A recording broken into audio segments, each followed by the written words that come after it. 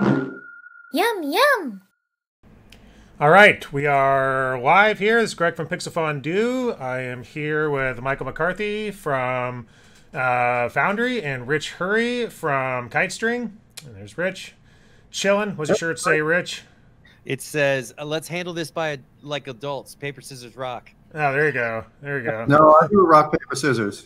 Yeah. See that you and my kids would get along. That's right. All right. Yeah, I go rock, paper, scissors, too. I don't think I've ever heard paper, scissors, rock, but all right. First time. I always go paper, though. You always throw paper? Thanks for letting us know. No matter what. Even if you know, it's still going to work. You just gave us away. Okay, so we got chat going here. I see Nigel saying it's alive. Okay, so people in chat, feel free to throw out questions. I'll keep an eye on the chat window. This particular live stream will be covering MODO 13.2 beta's rigging and animation features. MODO 13.2 beta is out right now, so if you're on maintenance or a subscriber, you can download it and mess around with these today and get on the forum over at Foundry and talk about any bugs you find or any features you'd like to see improved, things like that. Michael, are you any thoughts on, is this, we're in the early stages of beta here, right? This will be a little bit before this comes out. Yeah, a little bit. I think we're a couple betas in. I think we'll be RC0 in a couple weeks or something of that nature. So yeah, we'd really like to have people come in and chat us up about the features, find some bugs so we can squish them dead, and get on there and get active. That would be awesome. Nice, okay. And Rich, we're going to talk a little bit about Kitestring today as well. Kitestring launched, what, about a month ago?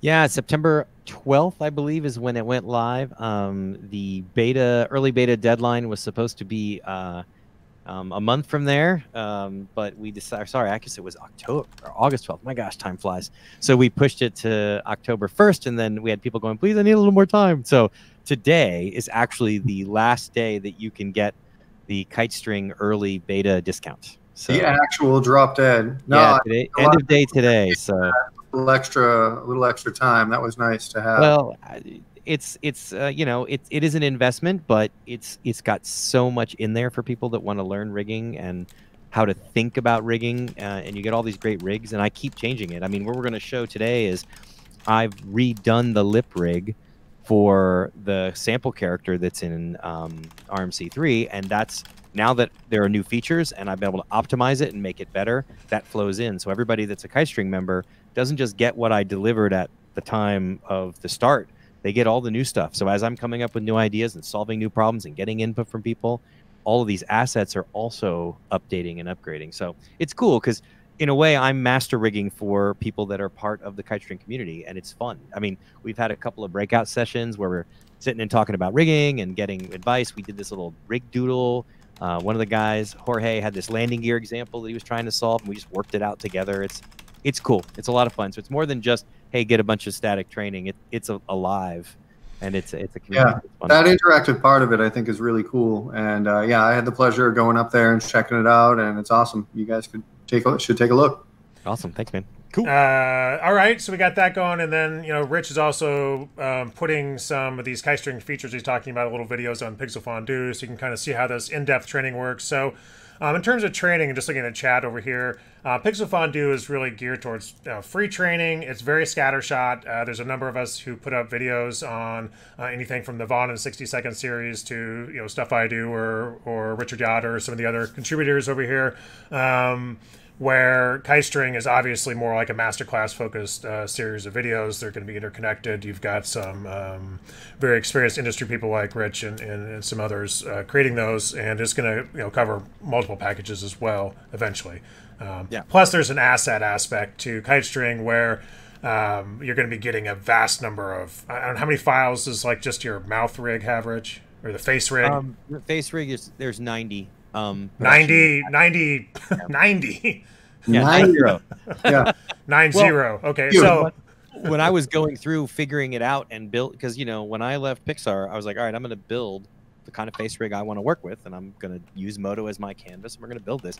As I was going, I kept going, all right, I need this little helper, and I need this little tool. And so as I went through, I created these assemblies that are useful tools that I needed, and everybody else can share them. So I'm going to be part of it. All right, cool. was actually just up on Pixel Fondue 2, and some of the stuff from is it Richard Yacht? It's really cool. That's new. Very pretty recent stuff too. That's great stuff as well. He's great. He's super yeah. Richard just released a bunch of new mesh ops that he put together. Some really useful stuff, and of course, he has a ton of great training as well. And okay, so I don't know. Let's just jump into the animation features. There's been a sort of a push in animation for 13 series. The initial one was a lot of performance, and now we're getting into 13.2 is showing, if you haven't looked at the beta yet, there's a handful of features we're going to look at today. One, there's new IK, which is a pretty big feature. And so there's some IK and some features around the new IK. There's also something called, there's a graph editor. There's some improvements to the graph editor, which will show some really nice workflow improvements and just sort of user interface improvements to the graph editor, which I'll go through really quickly. One of the things we'll try to do with this live stream, instead of just chatting, everybody keeps complaining is we don't show the features we're actually talking about. And that's part of that has just been an issue with live streaming and just the MODO interface not looking very good in a live stream and working with beta software and things like that. But we're just going to go for it today and show it.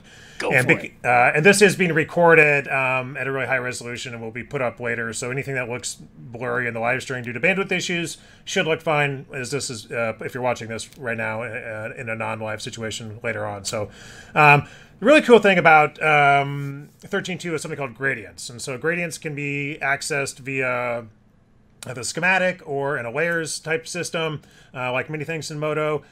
Gradients are nodes and layers are ways to manipulate the existing gradients in MODO. So we all have seen gradients in MODO as a little value graph that can be used for modeling or particle systems or fall-offs now, for animation. So they're all scattered throughout MODO, and now there's ways to manipulate those procedurally, which is really awesome. So we're going to show a fair amount of stuff on that as well.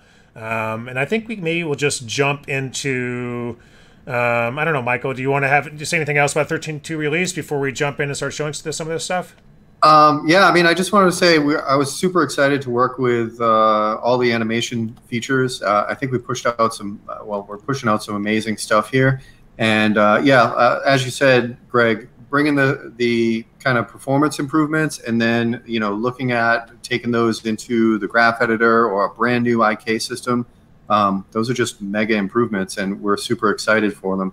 The things with the gradients, that's great. The way they're kind of implemented and used really heavily all the way throughout MODO, it's really nice because when you get in there and you start doing something new with them, it benefits a whole host of things. So, I think here we'll see some kind of simple, pretty cool examples, and then some really complex examples of where that can be used. So that's one thing we're looking at kind of from a design perspective, is to make sure that we have some approachable tools that you can use for basic everyday stuff, and then be able to leverage that and get speed, reliability, predictability with some very complex uses.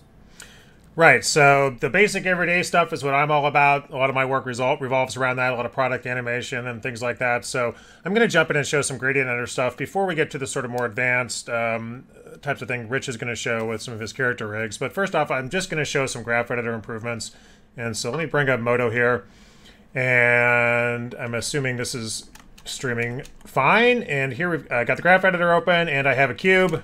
Very exciting. But the cube is just animated. If I just drag the timeline here, you'll see it's animated very far along the x-axis here, doing a little curve.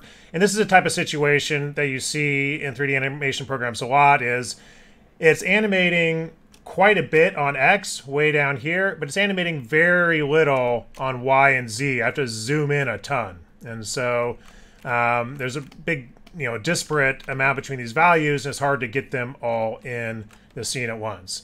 And now we can do something, there's not icons here yet, this is just a beta, but we can do something called normalized curves. And by pushing this icon, you see these boundaries here now. All the curves are viewable between those 0 to 1 sort of normalization. The values are the same, so this isn't something you would necessarily want to work in all the time. You can see me dragging on this, and it's huge leaps in values, where if I say drag on on the Y curve here, let me just get all three of these in again, it's very small leaps in values. So you see this is normalized. There's different levels of values being dragged here, but they're all viewable, which is nice. So you can get them all in the scene rather than having it like this. Same with the rotation. Normalized, I can view them all at once, and whoops, let me grab the X. Yeah, but if it's not normalized, Z is this huge rotational change, and these are not. So that's nice. They can be normalized. But you could also do something called stacked, which I pressed this other button, which is going to be the stacked button. And now we can see them all at once. And so they're also all sort of normalized between these lines. And this is just another way of working really quickly. You can imagine, I think Rich will show some examples later on, when you're working in character animation, especially with a ton of different channels or a character or a channel set, it's really nice to be able to stack these up like this. And you get the names over here and to work on them individually. We can also see velocity and speed curves here in MODO now, which is nice. Speed and velocity. And I guess I had to Google the difference between speed and velocity. Hey, man, okay. It's been a while since high school physics. Okay, fine, Rich. Tell me, what's the difference between speed and velocity? No, man, I'm going to let you go. I'm not going to get into it. Bring up the Google search. Yeah, that's right. Velocity is speed, but with a direction, right? So speed is just the change of distance over time. Velocity also includes a direction, so that's the difference. So scalar versus vector, right? We all know what those are. Oh my gosh. So that's speed and velocity. All right. We also have stacked. We also have normalized.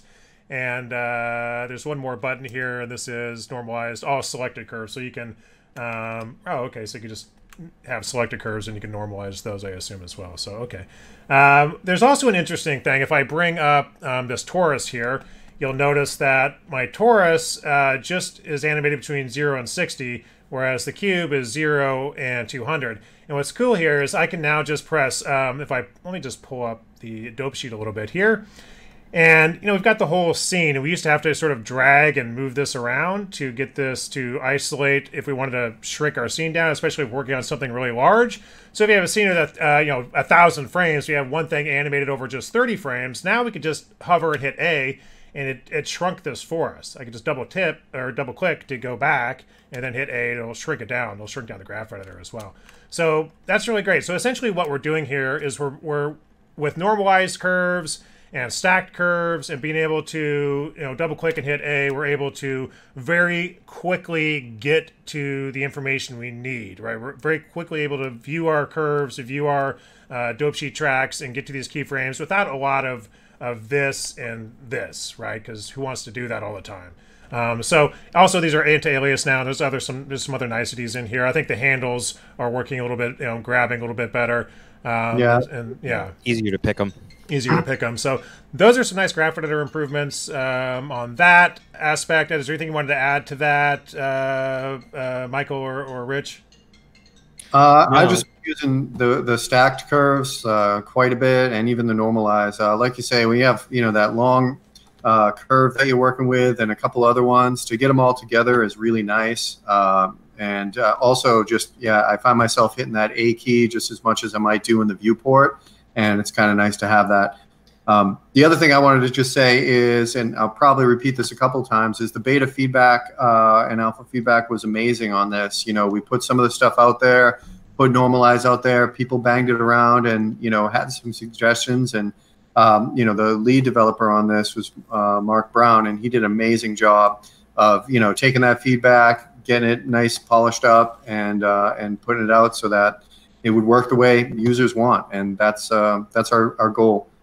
Yeah, MODO's whole thing from the very beginning was get the application out of the way so that you can work, and yes, right, and being able to see multiple animation curves expressed like visually super clean like that means that you can focus on the shape of your animation, the performance of your animation, and not worry about the numbers. So once you've sort of keyframed everything out, and then you can look at all these together, you can scrub your time, adjust your key, and you're seeing everything related to itself.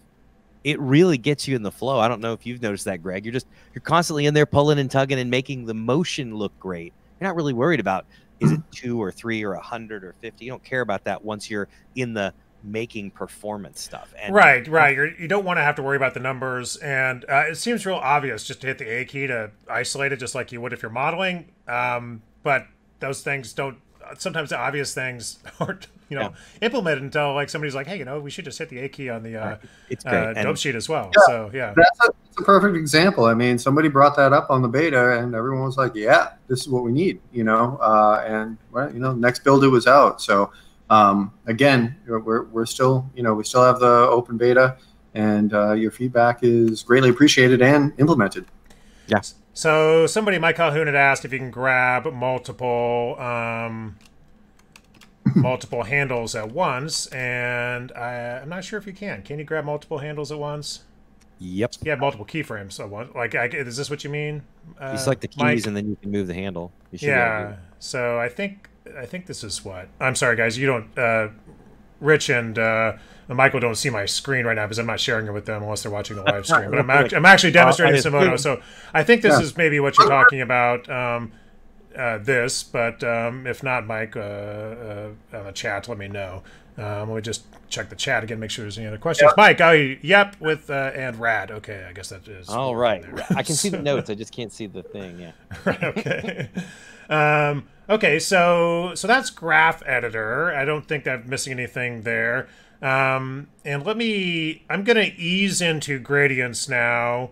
And Rich and Michael, I should probably share my screen with. So this is sort of a Frankenstein setup here, guys. We've got a Google Hangout window here to talk, and the whole desktop is going up via OBS. So I should probably let me just share my screen with these guys. Hopefully it doesn't kill bandwidth, and then I will jump over to MODO here to show the entire screen to show this going on. Okay, so back in MODO, and I assume Rich and Michael, you can follow along with me now, right? Yeah. Yes. Yeah. Okay, so let me get this out of the way. Okay, so now we're going to talk a bit about gradients, and this is where it gets really pretty cool. And so this is just a little PMOD setup with a replicator and some gradients that I put together really quickly. And I think I'll just work through it backwards to sort of deconstruct it and put it back together so you can see how this works. Let me just talk about the shader tree real quick. So in the advanced viewport, gradients are visible in the shader tree now. So this is just a gradient on Y right here. So it's just this gradient on Y right here. So you can see if I drag these, I change to this color like that, and that's duplicated and set to luminous color. And there's another gradient on luminous amount right here, where it's just just the very top. So that's how we get the shading.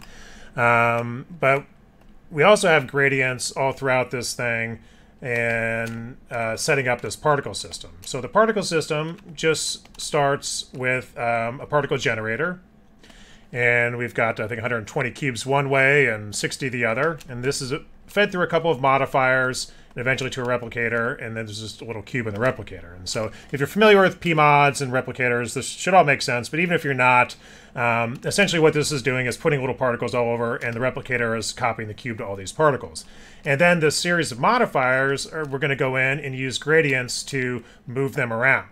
And the first thing we do with this first particle modifier is we're just scaling it up 180 degrees. And if I unhook the gradient and just drag this over here and bypass these, you'll see that what I'm doing here is it's just scaling up all these cubes 180%. I think I said degrees, 180%, just like that. But the particle modifier has a gradient, and these are the gradients that are spread all throughout MODO, whether they're on particle systems or on modeling operations or on deformers and fall-offs and the animation side of things. And now we can manipulate these gradients procedurally. So this apply gradient is right here in my schematic. And what I'm going to do is I'm going to create a waveform gradient. And these are just here. You just go add. And over here in the gradient list in the schematic, we have all these gradients now. Gradient nodes, gradient blend, clamp, gradient from mesh, math, noise, offset, scale, step, waveform. And I'm going to put this waveform gradient right into the apply grad. And then you can see what it's doing there. In fact, if I just bump this up a little bit, get a little more of an indication of what's going on.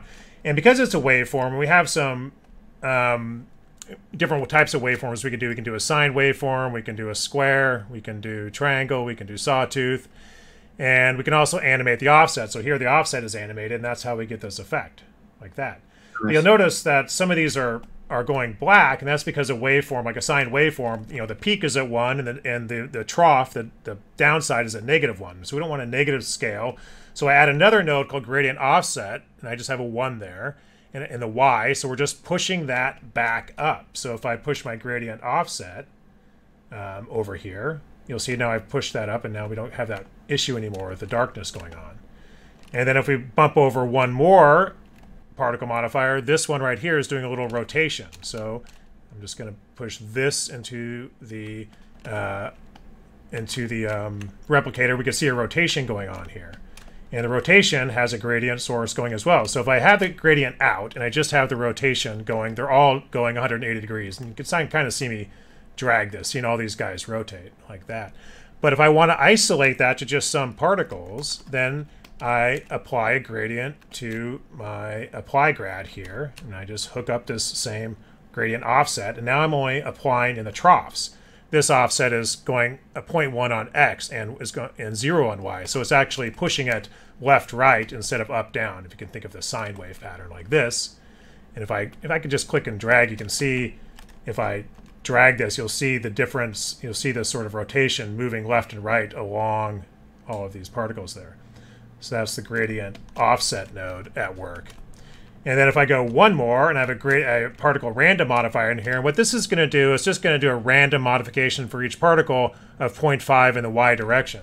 And again, this is going to be modified by a gradient. So if I pull the gradient out, then sort of everything gets all jiggled around. But if I put the gradient back in, I'm only jiggling on these peaks right here. And the same with the same place it's being scaled really high, right? And then, of course, it's all animated like that. And so that's how you get that effect.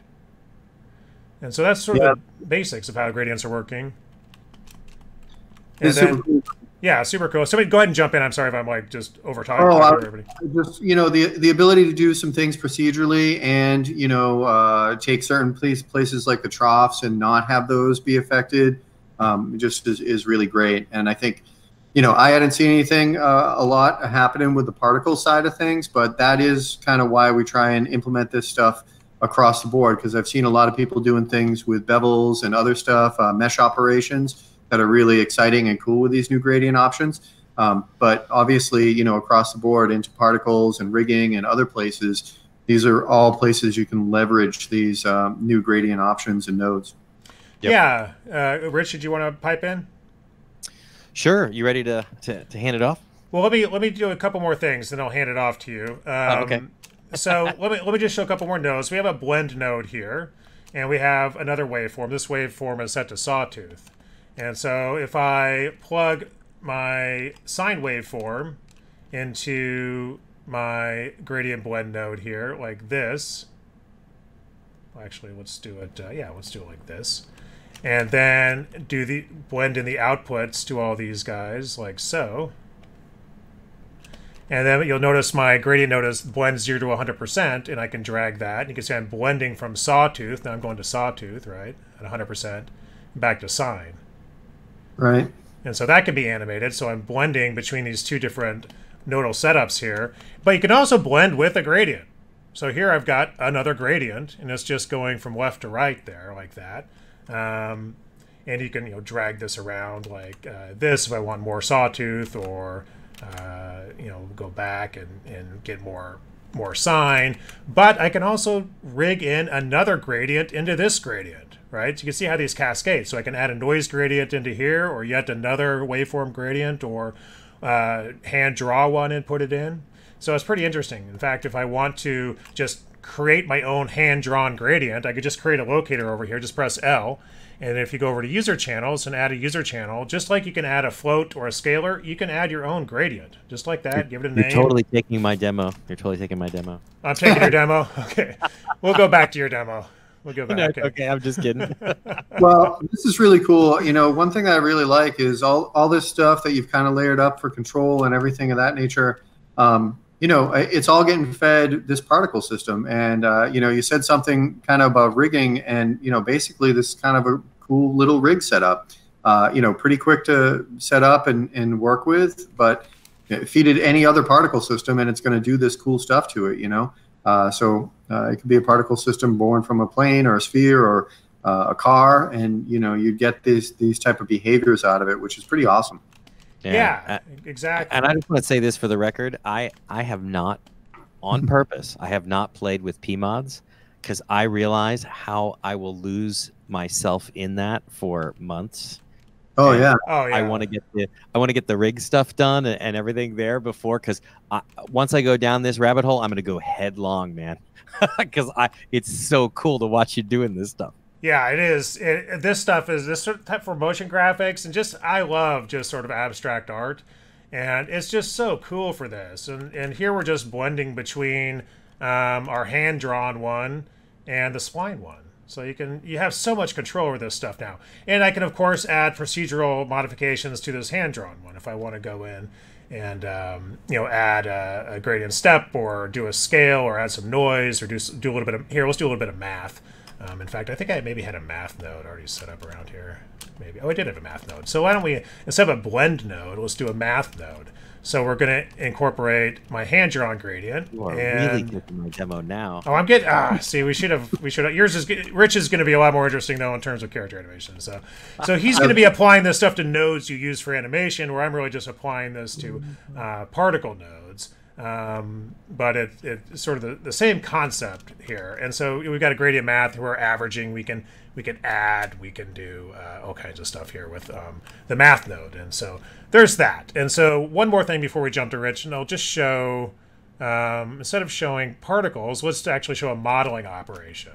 And so again, I'm just going to work backwards here. And so we've got a curve sweep. We've got essentially, let me just undo this here. I should actually look at the chat real quick to make sure there's not questions popping up. No, I think right, a lot of people saying what you're doing is super cool. You know, so this is just we've got a curve sweep operation, which is actually a new.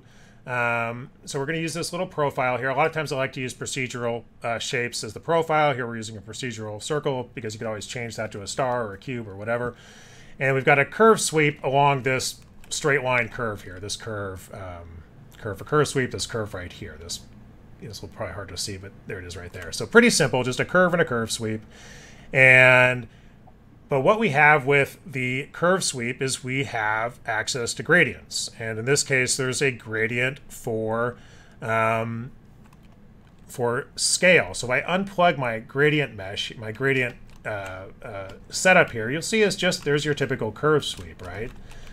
But we can start messing around with the gradient input for scale. And so again, let me just sort of work backwards here so I can add a waveform to it. Okay, so in this case, I'm adding let's just start with a sine waveform. Looks pretty familiar, right? There's the sine waveform. But we can turn that to something like a square. And then we can pipe this into an offset to sort of bring everything into the positive area like that. And then we can use a gradient scale node. So you would just go up here and you would add a gradient scale node, like right here, and pop that in. And we're going to pipe that in. And the scale node has some parameters here, so I can just adjust the scale. So I can get this sort of, you know, sort of like pipe-like look like that. And of course, since it's all procedural, I can always go back to my curve and, you know, whatever, mess around with it, move it around like that. Still have that gradient, the shader tree active, so it looks kind of cool. And again, I'm going to steal Rich's. It's all good. It's all good. Steal Rich's stuff here. But I can just, again, create my own custom gradient, right? I just created a locator and I added a user channel on there. And looking at it, it looks like this. And so I'm creating my own profile. In fact, let me just set this these to linear for right now. So, or not linear, constant. So this is what you may create, something like this. And if I go back to the schematic and I plug this in, then, you know, that's kind of what I get, right? I get this shape right here. But what if I want to, you know, scale it like I did with the other one? So I can plug it into the scale node, just like that. Move that away and plug my scale node back into the gradient. And now I'm just getting this here, but I'm not getting a repeat. So we have to remember, go over to your gradient node here and set it to repeat. And so we're going to set this to repeat and set it to repeat before as well.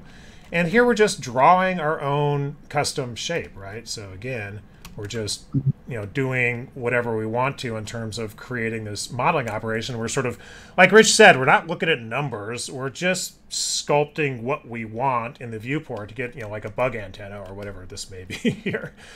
But it's a combination of sort of hand drawing the profile we want in combination with procedural gradient nodes piped into these gradient channels in a mesh operation versus a particle system. So so those are gradients there. I've got one other thing, which is a curve fall off. This is just not a gradient, but there is a curve fall off now. And Rich, are you using the curve fall off? I know you use a lot of spline and Bezier fall offs. It's okay. You can just take everything I'm going to show my demo. You show it your way, and then I'll show it mine. All right. Well, ironically, I had done a curve fall off video that you can make your own with nodes like 2 weeks ago. Now it's being included as an actual tool. But dude, this is awesome, by the way. Though, just absolutely show what you got. It's great. Okay. So this is just real quick. So we just have a curve fall off here. And this is just a fall off. Again, it's got these gradients, so I can go in and control these procedurally. I haven't here. I'm just actually drawing them. You can see how I'm just doing a curve fall off from distance from curve. So here's my curve. There's a curve fall off. I've got this plane with a push operation, so I pull the fall off out and it's just flat. You'll notice fall offs in a modeling operation, they go in the tool pipe. It doesn't actually say fall off here like it does in a deformer. It's just tool pipe, but they actually go in there. And so there's that, and you can also do a fall off along the length. So if I take my my curve here and just use, like I say, I want to put them all at x equals 0, like that, and make it linear. Is that x equals 0? Maybe, I don't know, like that. I could actually change this to, instead of doing it along the length, I can do it along the distance from the curve. I could do it along the length. So this is falling off as a distance from the curve right here. So fall off from distance. But, I can put this sort of back to normal and just go fall off along the length of the curve. And I think, yeah, right? Yes. Like so or so, like that. Is that right? Maybe. If I go along the length of the curve, 0 to 1, like this, I have to go side view here, front view, side view. How do I have to turn off? Oh, distance, radius 0. Right. So now I'm just going along the length of the curve. So from left to right is actually, you can see it's moving up a little bit there. So anyway, that's curve fall off. So I'm going to actually throw it over to Rich now, and he's going to do, anyway, show some stuff. I should look and be checking chat. Is there any questions popping up? No. Actually, Greg, if you could hop back to that the gradient setup that you had a minute ago. The one with the extruded curve? Yeah, and pop back into the schematic. So you were doing a lot of really cool stuff in the schematic here.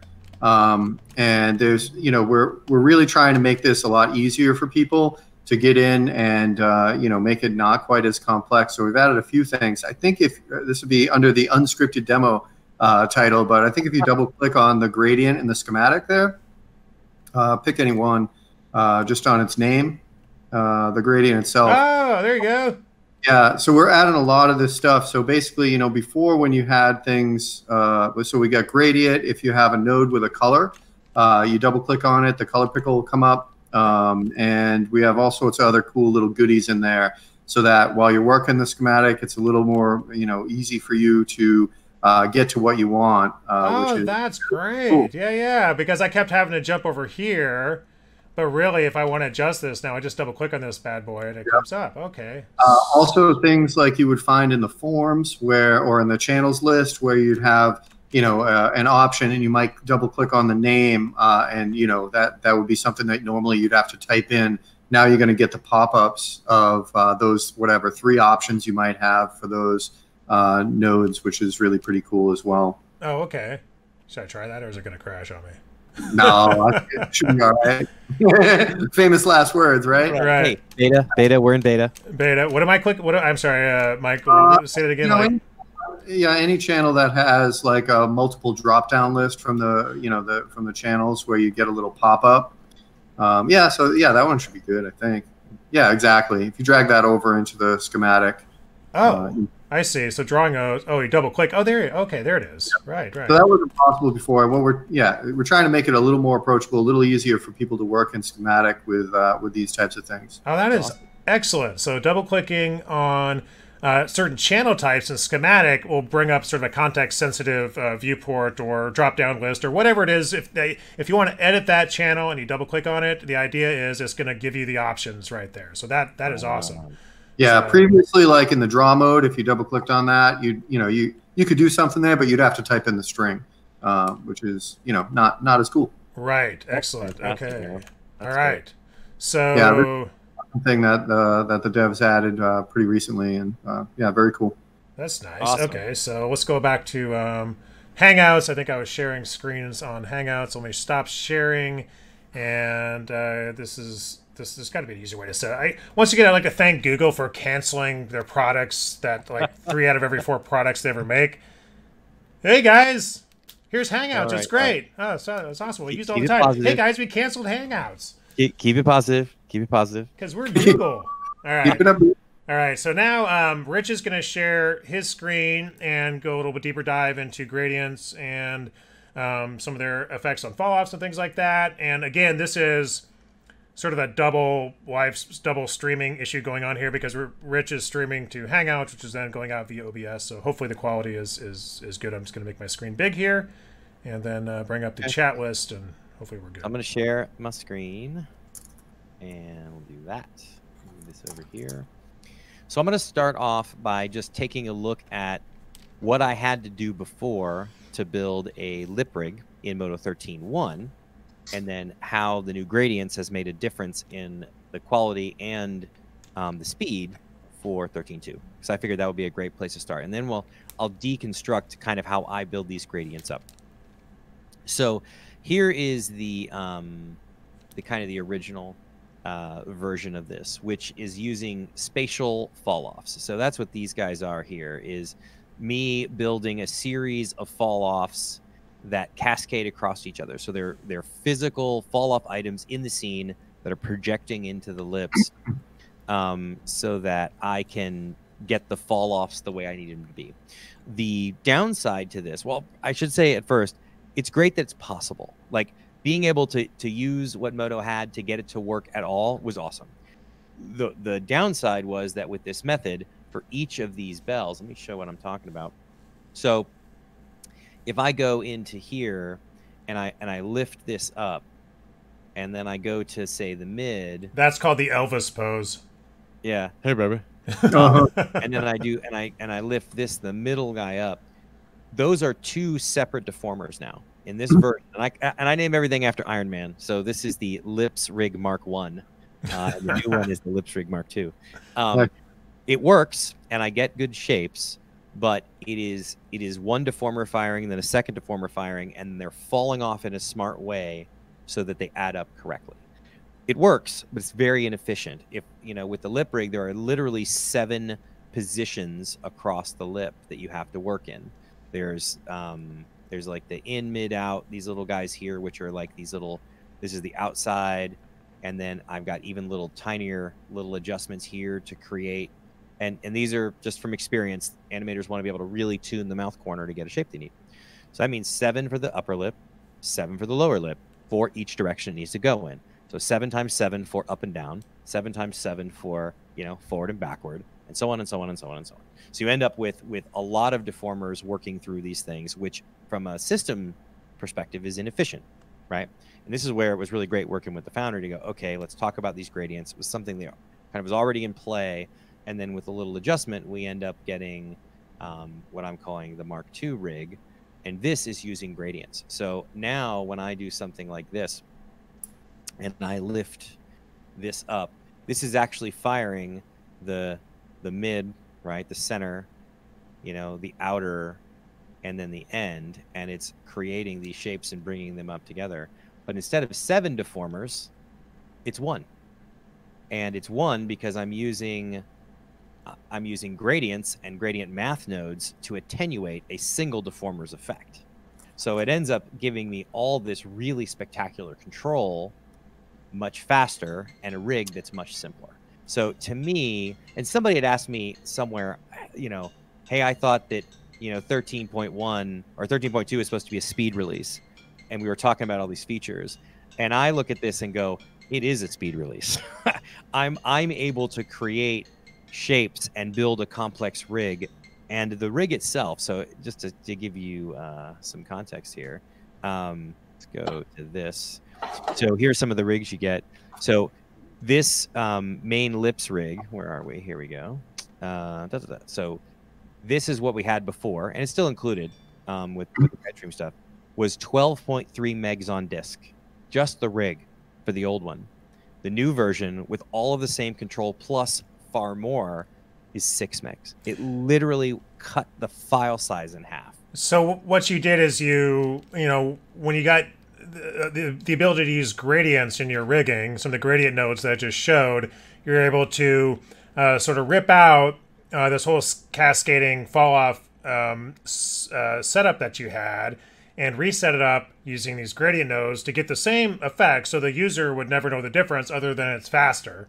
And from the rigging perspective, I assume it's probably a little bit easier to set up on your end than having to do that whole cascading thing. It's much easier. So here are our gradients, right? Oh, so that's a stacked layout. Nice. Yeah. So here's what it all looks like together. Like here's our mid curve. So our mid gradient. I can take this and I can live adjust what's happening. You know, granted, I'm breaking it, but the fact is I have this control and it's all happening live. And I can say I wanted to adjust this and how this one works and how it dives into the other. And what's nice about gradients is I can artistically assign these shapes and visually see them all together, where when you're dealing with 5 fall-offs that are adding together, you have to look at them each individually. You really can't line them up and see them and how they connect to each other. So it's just everything about this is better. It's easier to author, it's faster to evaluate, it's smaller on disk, and it gives me more control. To me, this is the epitome of what Modo and like what it's all about. It's like we have gone and taken something and said, how can we make it better in every dimension? And it was done. So I'm extremely excited. Absolutely. I mean, I think, I mean, big thanks to you, Rich, for working with us to make this happen. And, you know, I just want to echo exactly what you said. I mean, you know, we're looking at speed increases, but not always through brute force. You know, when we can make it simpler and faster, I mean, that's a huge win. So, you know, to be able to take something that took a long time to set up, was difficult to kind of dive into, and maybe even not as approachable for a lot of users, and make it a lot simpler, a lot less nodes, and then get, I mean, what did you say? Did you have like a 2x speed increase or something like that? Oh, it went from, by itself, it went from 8 to 10 frames a second to 25 frames a second. Yeah, that's amazing. Depending on how you do the math, it's 2 to 3 times the speed. Yeah, but, and that's really what we want. I mean, again, I look at things from a design perspective. From a design perspective, we're looking at these tools and the way we implement new stuff, as well as how we're working with some of the older stuff, and you know, trying to make it simple, fast, easy to use, and powerful. Yeah. So anyway, I'm really, really happy with this, and where it's gone to. So anyway, this is good stuff. And obviously in the training course I'm putting together, I'm covering all this in real detail, and you get all these rigs too. So I've got them now. I haven't updated it on the site yet. So Kitestring will see these new lip rig and all of the helpers, because this is how it happens, right? That means I had to create all these new ideas. So this 5-zone gradient stuff is now just done. It's something you drag and drop. It's already going to all work together, and then uplip with the rig put in. It's awesome stuff. So that'll all get dropped in the next couple of days. All right, so let's take a look at authoring this idea, because you look at this and you go, well, that's really complicated, Rich, and it is. You know, I mean, if we go into the rig, you can see all the different pieces and all the different stuff, and it can blow your mind in a bad way when you're thinking about authoring it. But fundamentally, it's actually pretty straightforward. So I'm figuring now, and this is where Greg already beat me to the punch with so many things. I'm going to take this right now, and I'm going to quickly just add a single deformer, and I'm going to create a curve fall off with some gradients, and I'm going to show how you can attenuate a deformation with a gradient. I'm just going to build it from scratch because it's really not that complicated when you think about how to add the pieces together. So any more things you want to throw out, Greg, to beat me to the punch and get ahead of my demo? No, go for it. So just Okay. keep in mind this is a gradient with deformation, where I was showing gradients with particle systems and modeling operations. Same thing. I was just picking on you, man. I was just playing. Yeah.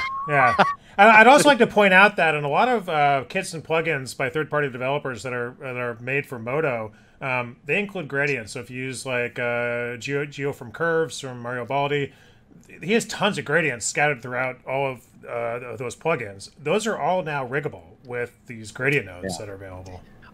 I'm going to talk about Mario after I'm done here too, because there's some really cool stuff that he's doing that's going to come to KiteString too. All right, so let's do this. All right, so we have this, and I want to create that shape, right, that we wanted to make. We want to make a gradient, a rounded something happening with this. So the first thing we want to do is we're going to create a simple effector. So I'm just going to create a locator, right? And I'm just going to call this move, and I will call it move, not mauve, effector. And I'm just going to make a simple deformer. So this is our effector, and we don't want to be there. I'm going to go to my mesh ops panel, and I'm going to come over here, and I'm going to create a general influence. So let's add a general influence. So effectors describe deformations and influences apply, and we're just going to go like this. So now I've got this thing here that's going to apply when I move this to whatever I tell it to. I'm going to stop. Like, that's a really great way of explaining that, because there's a little bit of confusion, I think, sometimes how Modo works. And if you zoom in your schematic just a little bit, Rich, so it's bigger in screen. I'm just repeating what Rich said. Like the effector, which is essentially often something you get to move around in the viewport, describes the deformation that you want, right? But that influence right there applies it, right? So right now it's applying to entire mesh, but you have a lot of options in terms of applying to it. This is sort of separating these two things in Modo is actually really powerful. Yeah. Hold on a second. My wife just texted me. Just tell everybody in the universe that I love my wife, Kelly, and I will call you back after this live stream. House isn't on fire, right? No. But I've made it a habit, if she calls, even if I'm on the stage in front of 1,000 people, that I pick up the phone. So she is now super gun shy about calling me. All right, so now we have this, and what I want to do is I want to say, hey, I want to move these. So what I'm going to do is I'm going to grab my mesh, and I'm going to go in my vertice mode. I'm going to select all these vertices. I'm going to create a weight container. So now what I've done is I've made this element here that contains the weights values. By default, they went to 1. That's why this looks red. And I'm just going to call this move, and I'm going to call it WC for weight container. That's just me being crazy about naming. I'm going to wire this in. Describe the motion, applies it. What am I applying it to? So now if I take this and I move it, let's get out of that mode and I move it, you're going to see that it moves all of those points there. And this button here lets you see the weights, okay? So, all right, cool. I'm moving it up and down, but that's not what we want. What I want to do is I want to move this up based off of that gradient. So how do you do that? So the first thing you need to do is create the gradient that's sort of going to describe what you want to do. And now we can have user gradients in Modo. So I don't have to hijack a gradient somewhere else. I can make my own. So I'm going to go here and I'm going to add, and I'm going to go under locators. I'm going to grab a group locator, which is just like a little folder icon.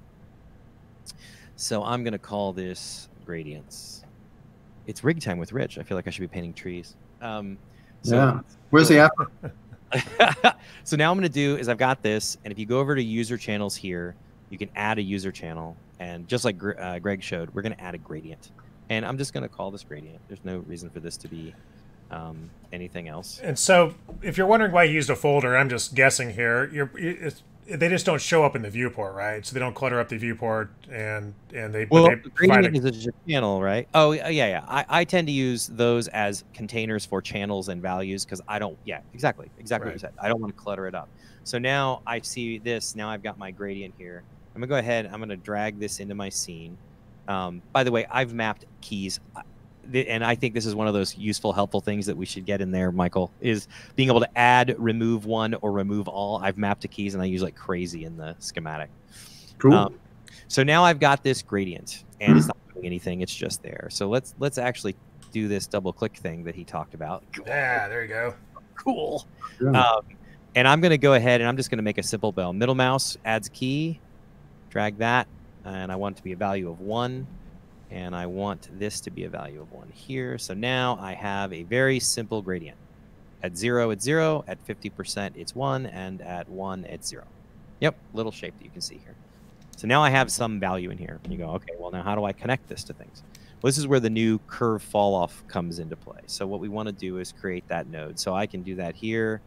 Under add, I can just type in curve, and I should see the curve fall off in my list here. Why don't I do this instead? And we want a curve fall off. Oh, there we go. So now I have this. Now you'll see, okay, how am I going to set this up? What am I going to do? So what we need to do is go into our channels list here and grab the gradient and drag that over. So now my curve fall off can be attenuated by a gradient. Now what does a curve fall off need? A curve. So now we need to say, all right, I've got this fall off node and I have this gradient and I can wire this into here and to there. But I need to be able to say, well, what am I attenuating, right? So I've got a curve, I've got my gradient, and I've got this curve fall off. So now we need to create a physical curve in the scene. So I've got an empty mesh layer here. I'm going to go to my modeling. I'm going to go to curve, and I'm literally going to just do this. I'm going to say I want to start here as my start point, and here is my end point. Okay? So now I have a linear curve that is from here to there. Now I'm near, now I'm far. All right, so now we'll go here and not do the Grover voice. Scale this down. So I'm going to set my action center to origin. Not sure if that was Rich or something living in his garage. No, it's Grover. What are you Just Grover. Pay no attention. Just Grover. All right, so now if I hide this, you'll see that I have this curve. And let me also hide our curve ball so we can see it. Right, so here's our prim. So now I'm going to take this curve and bring it into the schematic here. And actually, don't autosave. I know that that's valuable. Don't ever turn off autosave. I just get frustrated by it. So here's my curve. Now I'm going to wire this into here. And now what I've done is, and what's going on is the system knows, MODO knows, that this curve has an internal parameterization. Big word. But what it means is the value at the beginning of the curve is 0. The value at the end of the curve is 1. And it blends along its whole length so that it's, in a way, its own fall off. Already, it knows that it has a value, a parametric value of 0 to 1. So what we're saying is take that value. Any points that get added to this fall off will then get this new weight value. They'll actually get multiplied by this weight value. So that means if I do this, and actually I'm going to disconnect my gradient, take my fall off, I'm going to wire this into the fall off. Now if I move my gradient, I'm going to get this. So what's happening, this curve is 0 here and 1 there, is now multiplying that weight value that it's getting from this curve against this weight that's being input into my influence and being moved by this effector. It's a very clear way to see what's happening.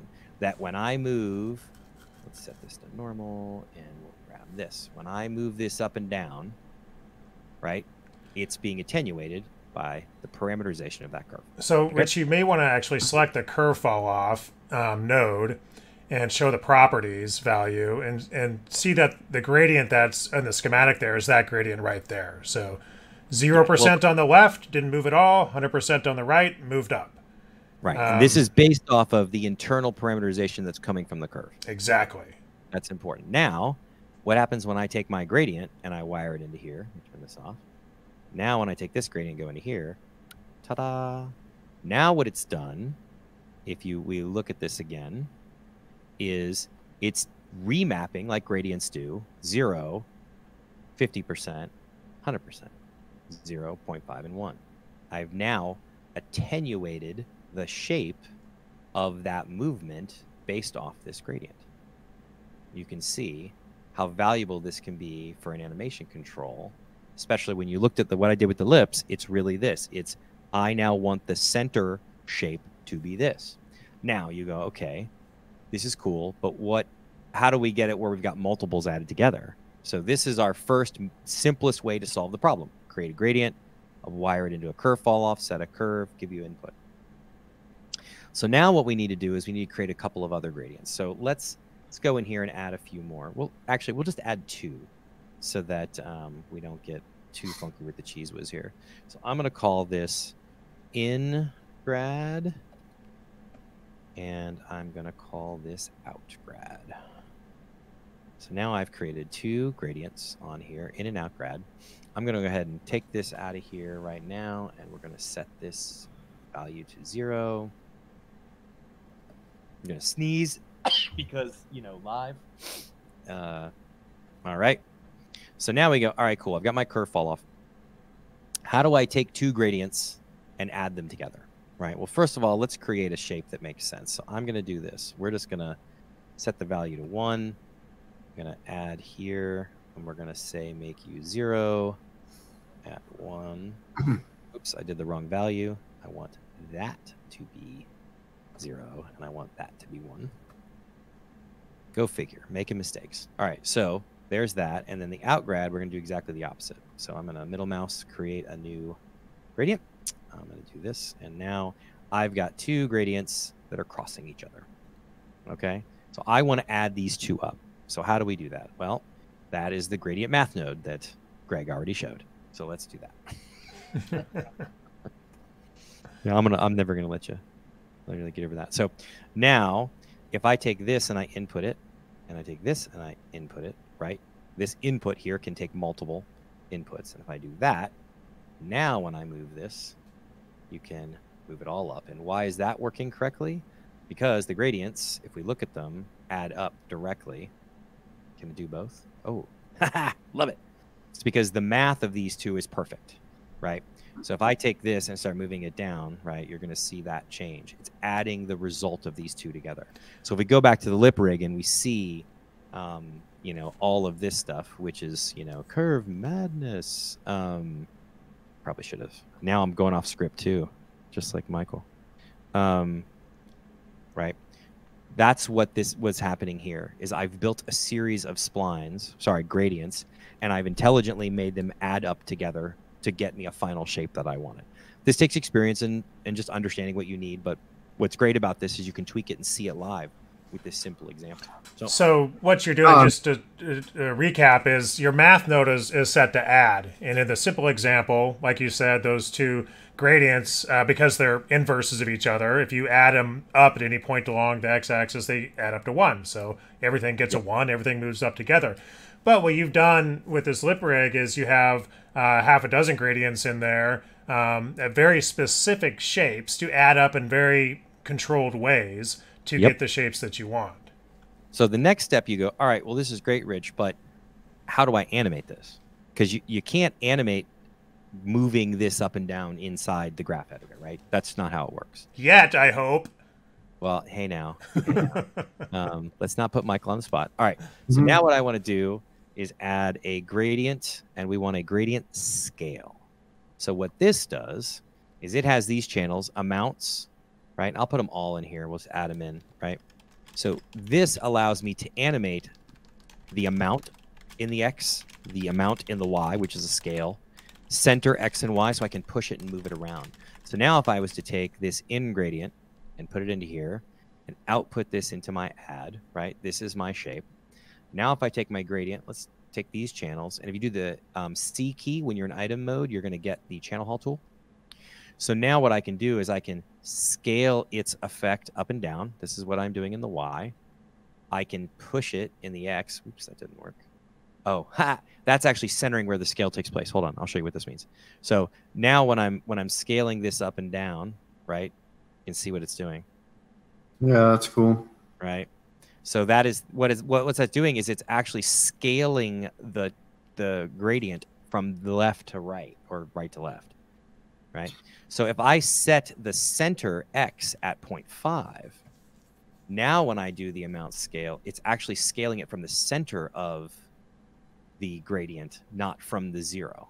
So this, the center X and Y sets the point of where the scale or the amount will take place, and allows you to animate it, which allows you to do really, really cool stuff. So now I've got this amount that I can animate. So if I go here and I create a new gradient scale, so let's do that. And I will add the channels in here just so we can see. I go here and I go there. Now, if I look at the amount Y and I set it to 0 here, and I set the Y to 0 here, then now I can animate these two things together, right? And I can say, oh, I'm going to lift the lip up this way, and then I'm going to lift the lip up that way, and I'm going to lift the lip up that way. The extraness to this is that you create amount channels that you wire into this amount, and that's how I have the lip rig going, you know, in, mid, and out, or whatever, and I animate from 0 up. It's literally the range of the deformer is set to wherever it needs to be, because I can change that live, right? I can take this move and decide how much I want this to be. But when you get the rig, it's actually taking something that's on and multiplying it off, and you're just reintroducing the effect that's already described in there. It's cool stuff. So what you're doing is taking a number of these manipulation nodes, whether they be scale nodes or math nodes, and using those channels to give sort of recognizable values like 0 to 100 or something to a user to manipulate the rig. Yep, that's exactly what's happening. This is a really good example of I have seen and kind of gone through the previous setup with Rich, and yeah, this is so much more simple, and I think much more powerful. You know, the way you explain it here, Rich, is really great. And then, you know, when we look at this, the same thing, like, you know, we're doing this with a plane, but any of this could happen with particles, bevels, geometry, all sorts of different things, which is really awesome. Yeah, and it's faster and better and gives you more control. So it's like there's really no downside to it as far as I can see. Anyway, that's gradients. Do we want to shift gears into the world of IK, or what do we want to do? Yeah, I mean, I think we got to get to some IK. Yeah, so I'm just going to do the simplest of simple. I'm going to go in here and make a series of joints, and we're going to look at it and just show you kind of what the solver can do. So anybody that's used MODO realizes that IK had some issues. We struggled with getting stuff out. So, you know, this is one of those things where you guys were like, all right, let's take a hard look at IK and what can we do to make it better? And that's where we are now. And I'm very, very excited by it. So I'm going to create a simple dog leg type IK, because this is the one that is very hard to emulate in the current system. I'm going to go ahead and select my joints. Can I just say something real quick? And werewolf movies are all wrong. The dog knee is the same as a human knee. They have an extended ankle. Their knees are not reversed, people. That's true. That is true. That second joint there that looks like a knee on a dog is a knee, just like a human. We have really short ankle bones, like basically none at all. They have really long ones. They can run really fast.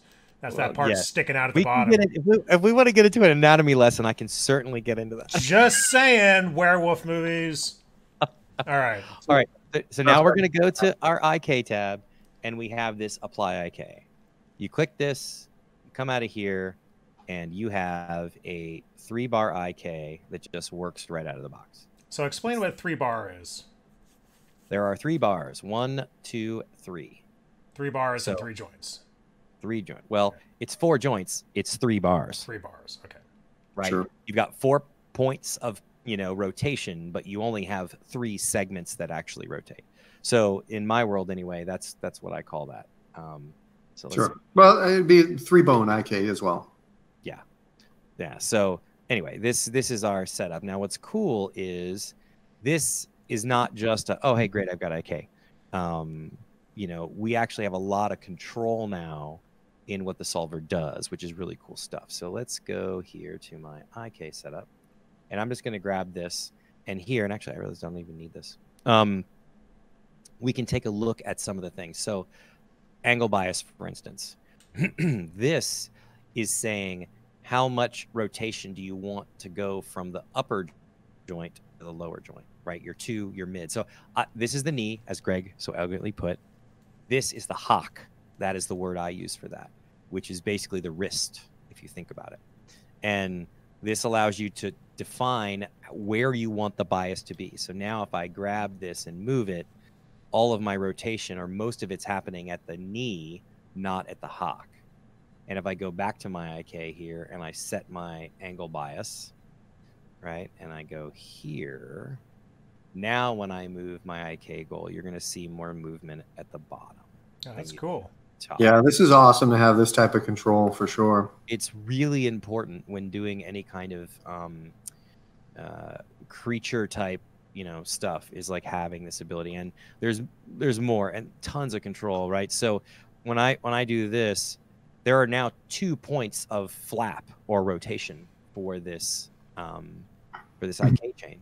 So if I go to my IK here and I go to my different orients, so now there's a global orient where you can literally swing the entire IK solver around, okay?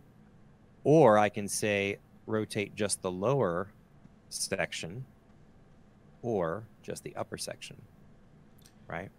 So this is like serious high quality control of your IK system, like the kind you need when you're crafting a shot with art direction and art directors and animators that are specific and looking for key silhouettes. This is the kind of control you need. And it's something that hasn't really been there in Modo and now is, and I'm beyond stoked. Yeah, so, I mean, this is the goal, is to make something, first off, very predictable and easy to set up. Obviously, you select leg, you say apply IK, and to have, some powerful parameters to deal with, but there's not 100 there that you have to tweak and do all sorts of stuff, just enough to get you this extra level of control that you want. Like Rich said, it's art directable and predictable. Well, yeah. One of the nice things is I think a lot of people are going to be experiencing this new IK solver without ever really knowing it, because what they'll be doing is using a rig from Kite String or a rig from Advanced Character setup that Lucas is working on and has put out some videos on. And these rigs that you get as an animator or just somebody who needs to do a quick, say even just like a human posable animation for a medical video or something like that, you don't have to dig into this, but the people who are the professional riggers will have rigs set up where all this stuff is already built in, and they'll just have some human readable channel there, like, swing out knee or whatever it is that you can use to pose your character. And getting back to the beta, I mean, obviously Rich, Lukash, Sergio, and a whole host of other riggers, we took the input from everybody, threw it in a blender, made sure we got something that was really cool and nice and everybody could work with, and we're continuing to do that. So it's not this one and done type of thing. We're going to make sure that, this stuff works really well. Yeah, I want to show there's more stuff before we go. Yep. So now you've got this softness. Oh, this is super cool. Right. So now if I go here, I put it to a big value, but what will happen is as your goal is extending, it's taking a second. It's not snapping into the view. Now 2.5 is way too high a number. I find that 0.01 is what I like. But the idea is when you reach your end, there's a bit of an easing out. So you never get that IK snap now. It's clean. Oh, that's really cool. So if it's animated, what you're saying is that's interpolated over frames if you animate that locator. Absolutely. And your character is not going to be like, snapping into position. It's and actually... you see that all the time with, early IK solvers, is that you end up with not thinking about how a joint actually ends up connecting to its full length. It never snaps like, mathematically harsh. So honestly, setting this to a nice low number just gives you a nice clean result. It's fantastic. So that's that. And then lastly, we have IK scale. So now I can go here and I can say that I want to allow my whole chain to scale. So now if I grab the IK and I move it to its end, it stretches. So now you get nice stretchy Beautiful. IK. Oh, wow. Look at that. So any rig that's using the new IK solvers will just have stretchy IK built in. You got it. And there's there's a bunch of answers. Values that are nice and clean that you can use too to drive other effects. So it's not just these values. There's also nice output values you can use. But check this out. I can say I want all of my scale to only ever happen at the end. So I can set the base to 0 and the mid to 0. Now if I take this and I move it, only the last joint scales. Oh, man. That is and awesome. You can animate all this. And you can give it different percentages. So the math can get a little funky when you've got 1.5, 0.5, whatever. But the fact is, if you go, I want only a little bit on the base now, I can create something where it's stretching a little bit at the top and more at the bottom and none in the middle. But yeah, that's actually, that's such a really insightful feature there. Because again, if you're an animator, you're just trying to get your thing posed like you want it posed or your director wants it posed, or the game requires it to be posed. And this gives you tools for really fine-tuning that pose by determining which joint stretches more than the other. Well, the developers on this were superstars. The lead developer, Remedy, was really awesome getting this stuff working. And if you just go back to that IK, Rich, I mean, all these features, what is there, like 10 parameters there? Or yeah. You know, so it's not a flood of different stuff to do all this amazing, you know, you got stretching, you got rotation around the second bar. It's really nice. And even that soft parameter, you know, those were things that started out with 4 different things to twiddle around with. And we distilled that stuff down into one soft parameter that really works nice. You got to set one value for it. You can set it high or low. But you can, you know, get rid of that snap just on really basic rigs. Yeah, and just to show that this is the beauty. I call this the under the hood factor. This shows you what you need. You never have to think about it. It works the way you expect. For people like Sergio and Lukasz, myself, that like to dig under the hood and get all the data, the node itself has all this amazing output data. So global orients, local rotations, all kinds of amazing stuff that we can use to drive complicated rigs on top of it.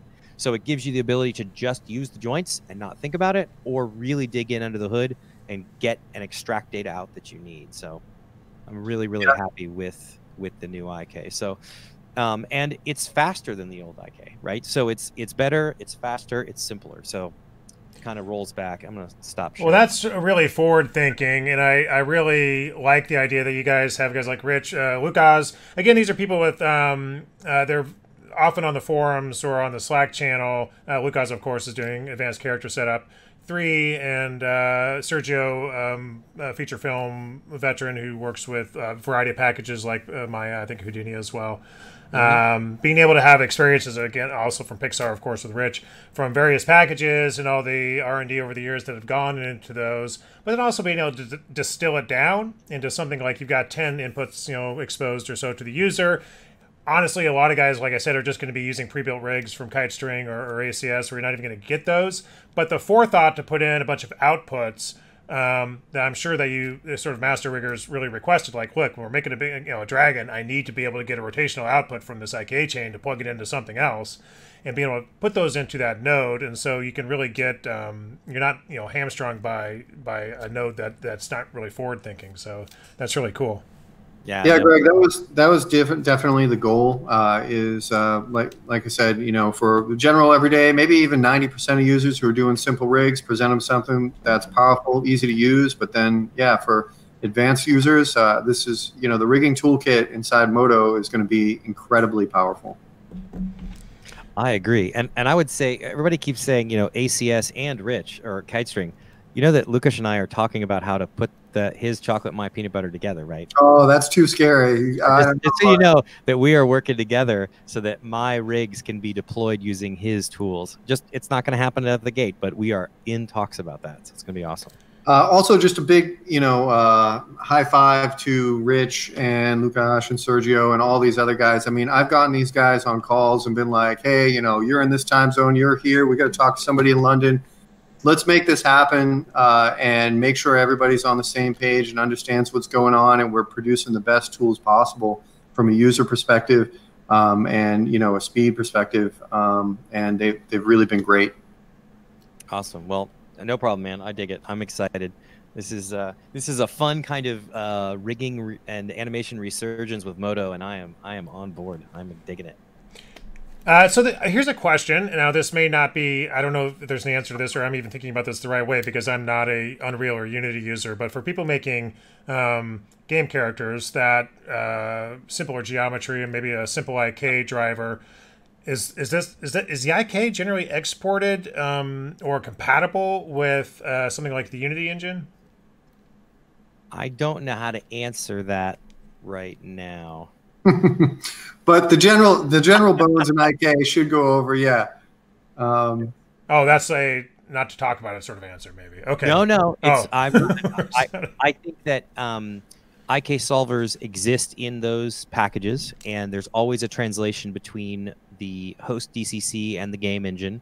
If you have an advanced IK solver like we have here in MODO, it's a matter of what is compatible on the game engine side, what comes over for free, and what kind of considerations you have to do. Because you can bake out the animation of those joints as just single matricey movements, and that play back in the game engine, no problem. Like, you don't need live IK in Unreal. Right. You just need an animation that pushes those joints around or those deformers around in the way you need. So yeah, and that's more common.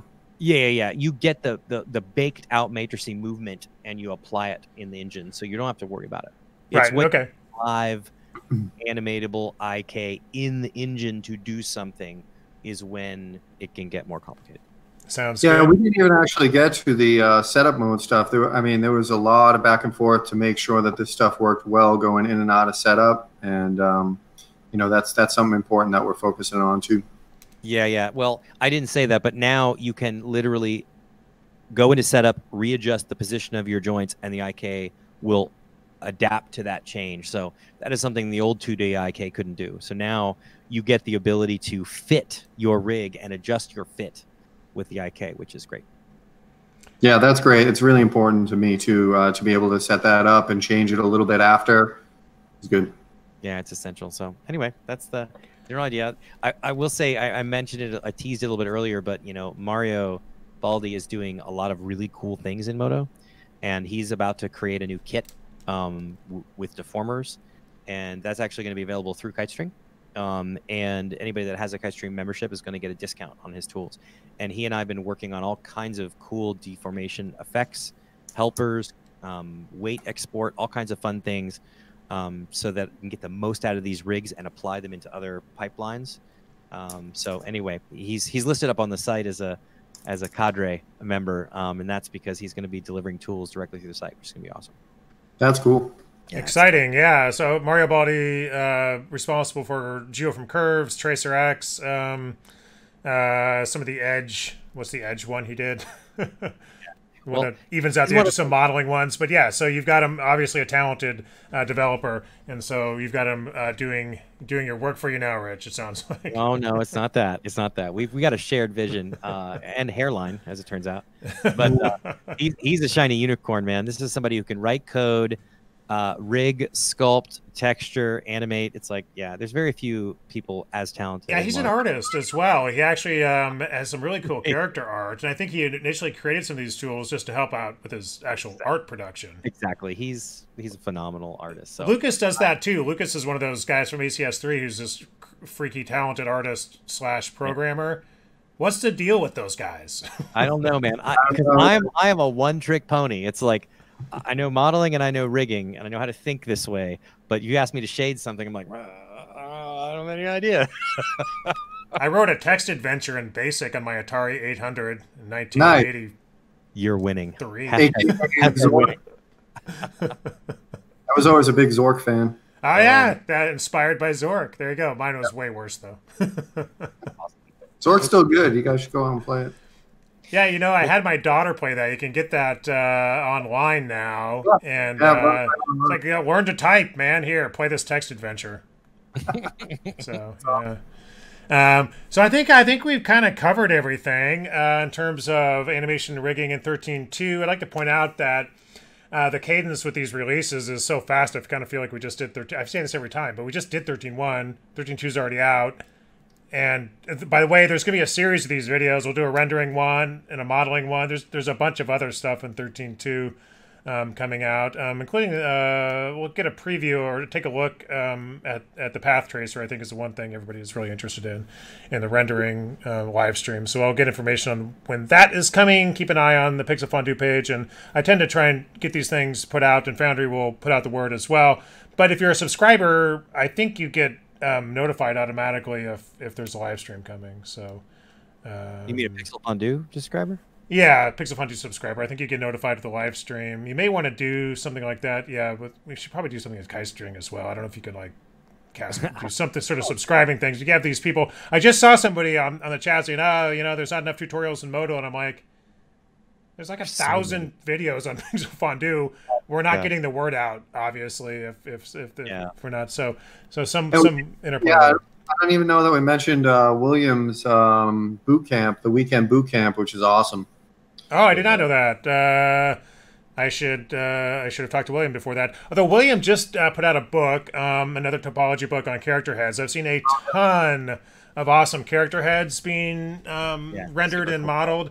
And Rich, is there any thought? I'm throwing a lot of work at you. Is there any thought of putting out a rigging system or adapting your facial rig to those? Well, that's the beauty of these face rigs and weight containers and morph containers, right? It's like all you have to do is fit my rig to his mesh and know how to weight it and get it done. And when you do that one time, so let's say William or I were to go and take his character and rig it up with all the new weight transfer tools and the topology syncing that MODO has, you literally can rig one of his characters with my rigs. And if you get a new shape, you can poke a button, transfer one shape to the other, refit the controls in setup mode, and your rig is done. That's the beauty of, and I haven't really showed that stuff off yet. It's kind of like the next level for me to show, but the ability to reuse rigging in MODO is better than anything out there. I just haven't got where I can show it. Yep. And we're looking to make it even easier too. We got some pretty cool plans down the pipe. Yeah, I think that'd be really cool. If somebody wants to take up that challenge and get on Keistring and get Rich's facial rigging assemblies and fit them to the standard topology head that William put out. And then, like Rich said, once you weigh it, really, then any head, any of the thousands of variations of heads, you just load them up basically and hook them into the weight containers. He's basically doing the same thing I'm doing, right? He's using his method to create his style of topology and character, but the idea of rig reuse, weight reuse, and shape reuse, it's exactly Zoe, the character I'm using. It's got a higher count. It's got a little more topology because there's certain shapes I want to hit with them.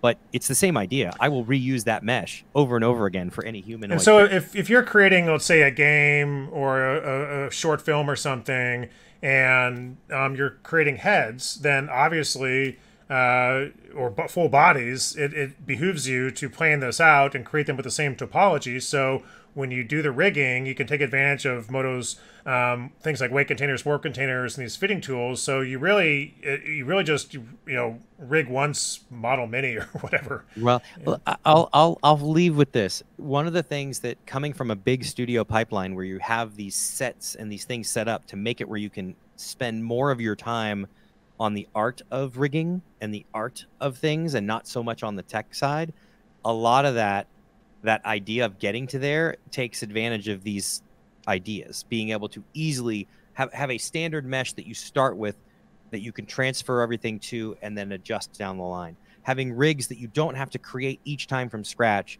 that you just refit and reuse. So that, and that's the whole kind of thought process behind Keistring, and what I'm doing is I'm gonna basically hand you the rigs and then the education on how to reuse them so that you can spend your time making great characters and great shapes and not have to spend the time wondering why your IK doesn't work or how you need to make a mouth corner rig or any of those things. It doesn't mean I'm not going to teach it, but in my time at Pixar, I spent 95% of my time making shapes, not making rigs. And this is something I think people on the outside don't get to experience because it's such a big task to build the rigs. And this is why Lucas's stuff with ACS is so powerful, because they can focus on making shapes and animating characters and less on the technology. It's the same thing I'm trying to do. So before we go here, Michael, so I guess somebody just asked 13.2. Did we mention this when the release date is, or you don't have it quite down yet? I don't have that on hand. It is imminent. So soon, but yeah, there's still time to hop in the beta, and we're still we're looking for people to bang on it and give us feedback and all that great stuff. So hop in there, and yeah, it should be pretty soon. I didn't take note of the release date. Yeah, so if you jump in the beta, there's some threads there. They're at a bug fixing stage, so I think it'll be out pretty quick. If you're not on the beta, or you don't have to be on the beta, you just have to be on maintenance or a subscriber, and you're if you're a subscriber, then you can go download the beta, try it out, get on the forum, and exactly. Tell us what you think. Matt Meersbergen, who's done some of the best character work I've ever seen coming out of MODO, has done a series of fantastic commercials with talking animals and all kinds of stuff that I honestly cannot believe that a single human would have agreed to take those tasks, those jobs on. I'd love to see your your SOW for that. Like, yeah, they'll do everything. Matching cameras, creating... Anyway, he uses Character Box a lot, which is a Japanese character animation program from MODO. I said Moodle because somebody said Doodle here in the it's the rig in the doodle chat, stuff. Rig Doodle. But I like Moodle. Moodles. MODO Doodles. Okay. Anyway, there's another Character Box update coming out soon, so that's I'm not sure what their sort of trial is over there, but they've got all kinds. I mean, Character Box is again, it's super cool, and it'll benefit from all these other benefits you're seeing in the graph editor and the performance and everything else. Sure. But I think we're hitting about an hour and a half. I think Friday, almost beer time. What do you think? Oh, it's beer time. Beer time. Get your kite string license. This is the last day for the discount. Come on, baby. Kite string, last day for discount. So sign up there. Kitestring.com, correct? Kitestringonline.com. Kitestringonline.com. Okay, and then we'll put a link somewhere for that as well. I would shout out to Ryan Drew. I had lunch with Ryan Drew yesterday. If you don't remember, back in the Luxology days, Ryan Drew was sort of the built-in in-house artist. Then he went on to ILM, and now he's at Apple, just down the road from me here. So we met for lunch yesterday. It's really nice to see him again. So small world, small community. But shout out to Ryan, who's probably not watching this, but that's fine. All right, guys. So yeah, we'll put out the word next time. Michael, we doing rendering next or modeling? You know, I think we're doing rendering next. I think we're going to have. Hopefully, we'll get Alan in. We'll be taking a look at the Paths Racer. And yeah, that's going to be really cool. I think we're looking at sometime next week, but stay tuned for the exact time and date. All right, so rendering next week, and we will rope Alan in. We will rope him in. We'll get him in here. Okay, thanks, everybody. I am going to stop the stream. Yum, yum.